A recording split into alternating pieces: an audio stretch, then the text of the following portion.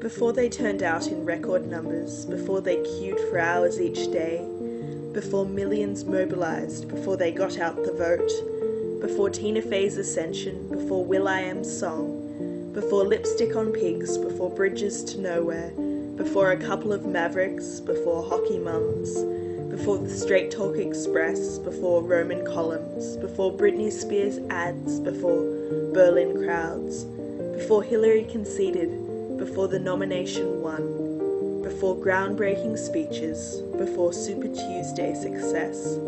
before tears in New Hampshire, before Iowa glory, before an unexpected announcement, there was a moment that started it all. There is not a liberal America and a conservative America. There is the United States of America.